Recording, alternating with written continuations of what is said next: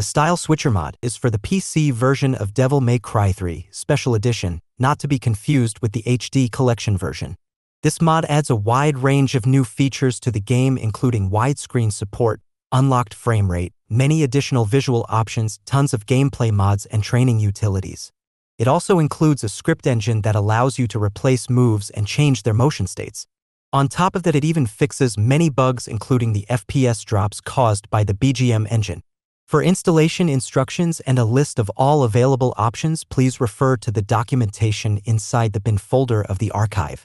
This mod allows you to switch styles on the fly, like in Devil May Cry 4. It also adds new modes and features and fixes most of the issues with the game. Installation requires Visual C++ 2015. Delete previous versions of the mod, including gdata.afs if any. Copy and paste the contents from the bin folder into your Devil May Cry 3 folder and run install.bat. Select input8.dll if you play with a keyboard or sound.dll if you use a Zinput device controller, and press enter. Done. Features: style switching between all the styles on the fly.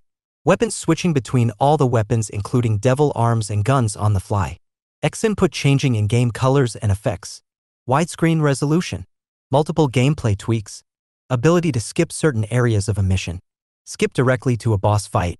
Display and GUI tweaks. Sounds tweaks. Camera, language, skip videos, subtitles, and cursor tweaks. Difficulty tweaks, etc. Some downsides of using the Style Switcher mod.